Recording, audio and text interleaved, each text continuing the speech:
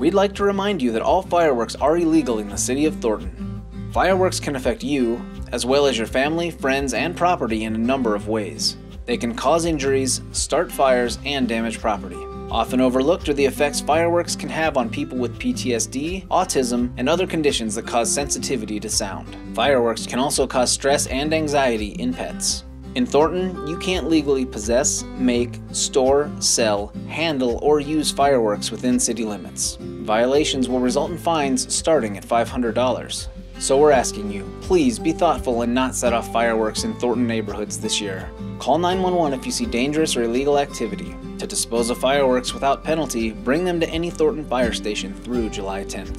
To enjoy fireworks in Thornton, join us for our traditional fireworks show on July 4th at the Carpenter Park Fields at 108th and Colorado Boulevard. For more information, visit gocot.net/July4 or gocot.net/fireworks.